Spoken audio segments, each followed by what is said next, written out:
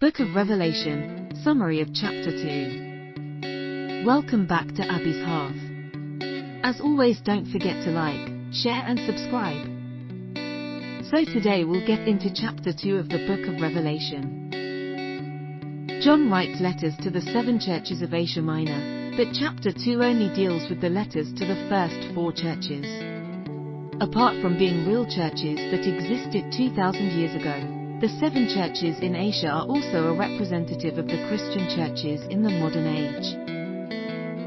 He praises them for some things and chastises them for other.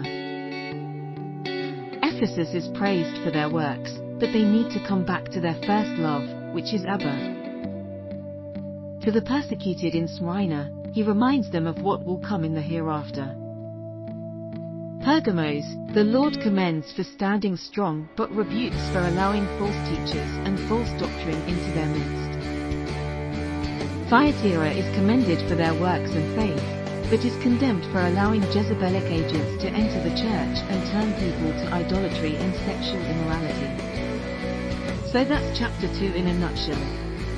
See you in the next video for chapter 3. If you prefer to read my entire notes all at once, click the link given below. And don't forget to like, share and subscribe. Thank you.